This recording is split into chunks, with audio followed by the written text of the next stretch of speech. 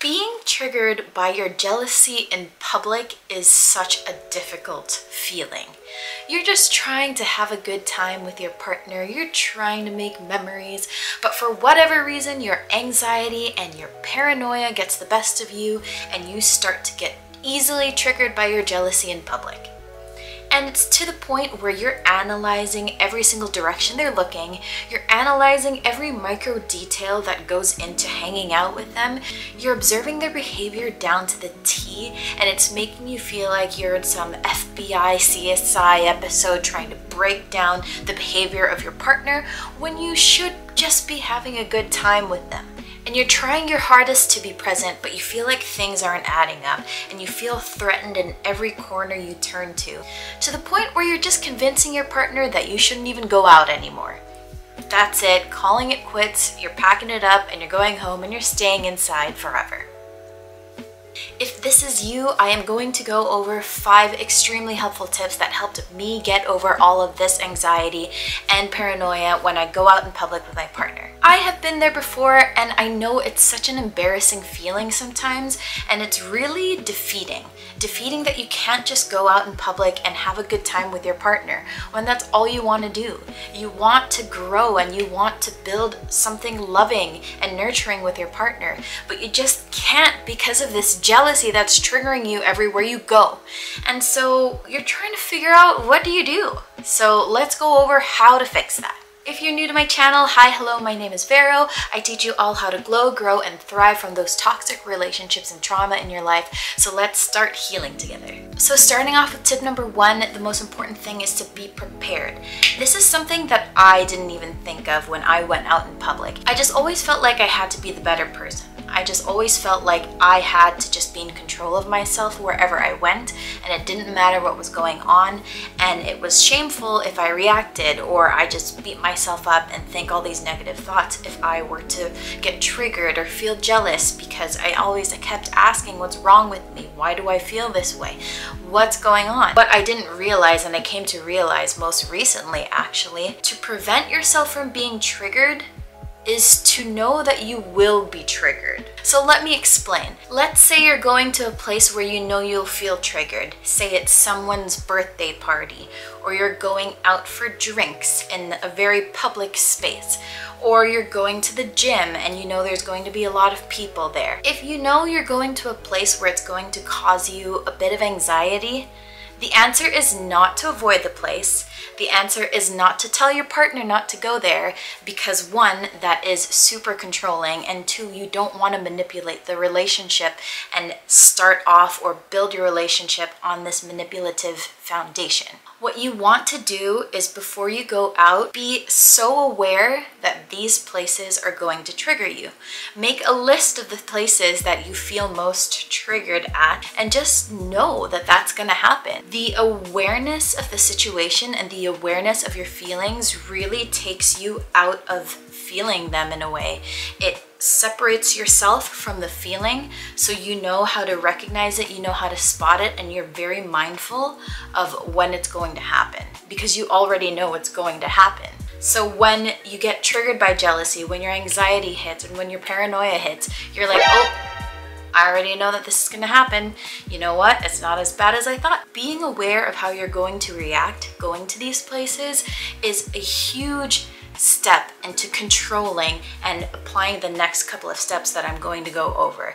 It is a huge factor for your success in being able to control your triggers, handle your anxiety, and calm yourself down. Number 2 is having a really strong mantra to tell yourself over and over and over again when you do get triggered. So mine is, I am safe, I trust my partner.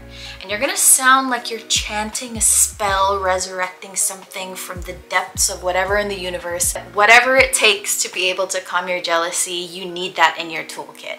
And mine is repeating a mantra that will help me feel secure over and over and over again, regardless of how ridiculous it might make me look. Take a moment to pull yourself out of the situation, maybe find yourself a corner, go behind a door, go inside the bathroom, find a way to just pause and say these words to yourself. I am safe, I trust my partner. I am safe, I trust my partner. I am safe, I trust my partner. These mantras will help shift your mind into challenging the thought, essentially convincing yourself that you are safe and convincing yourself to believe what you're saying is stronger than you think. It's like what they say with motivation. You don't actually have it. You have to bring yourself to be motivated. You just have to do it. So this is the same mentality. You just have to say that you are safe. You have to say that you trust your partner. It'll break your thinking pattern. It'll break that chain of thought of anxiety and help you calm down, if just for a moment.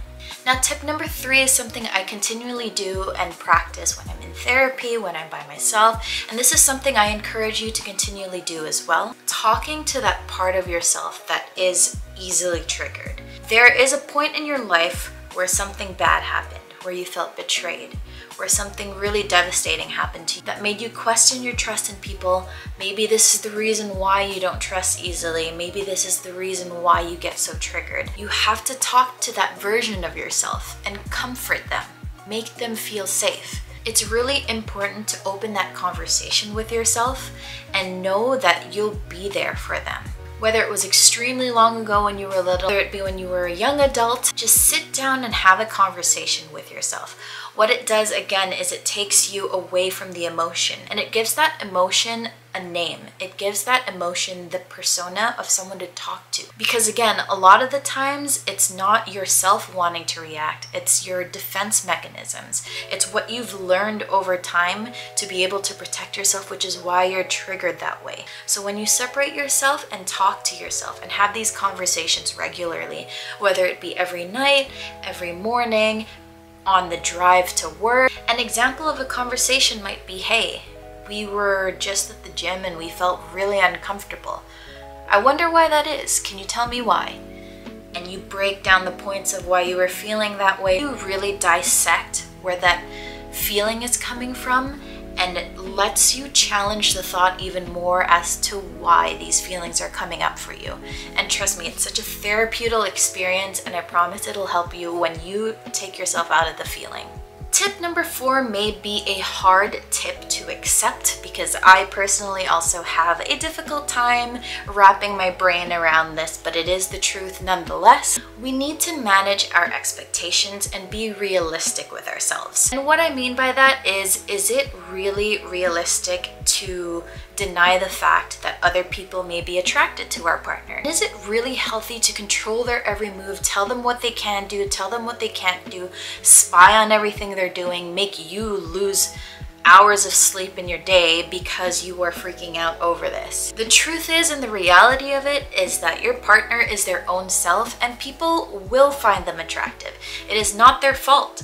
The reason you were attracted to them is probably the reason other people are attracted to them too. And we need to accept that reality. The sooner we grasp that reality and the sooner we try to stop controlling things that are not within our control, we start to gain control of ourselves. Let that sink in. Try not to control the things that you can't control, because inevitably you're just gonna spiral into a whole mess of emotions that are messy and negative, and you don't want that because it just continues to trigger your anxiety, and it's just a choo-choo train of jealousy and continual triggers. This may take a while to get comfortable with because obviously it's in your head and you get anxious thinking about that, but as long as you have a trusting partner, as long as they give you no reason to doubt them, you really have no reason to control that. It is not their job to do your bidding and be able to avoid every situation because you're the one who feels this way. It's just a reality to accept. Your partners are attractive. Other people are going to find them attractive. That's the reality of it. You can't be perfect and you can't control the situation, and you cannot play mind games with them trying to tell them what they can or can't do. And the 5th most powerful tip is to be kind to yourself. I go over this a lot in past videos, but the power of being kind to yourself is really, really strong, and it will help you in this situation when you're feeling triggered in public. So when you do feel triggered in public because of your jealousy, or when you feel paranoid, don't beat yourself up for this. Again, the reason why we feel this way is because it's a defense mechanism that we've learned from being hurt.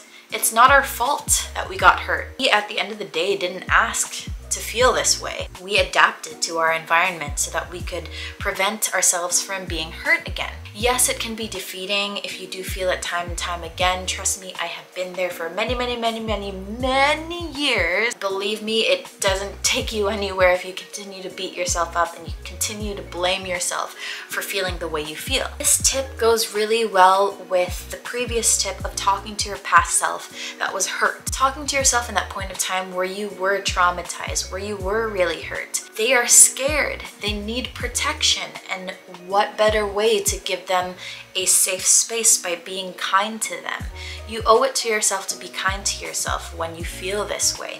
I hope these tips really help you when you do get triggered in public with your partner. It really helps grow the relationship and nurture the relationship if you do practice these tips and you do work on yourself to be able to control these triggers better. Other than that, I wish you all the best in your healing journey. Thank you so much for watching my videos and thank you so much for your support. I look forward to making more videos for you and I hope to see you guys in the next video. Thank you so much for watching. Bye!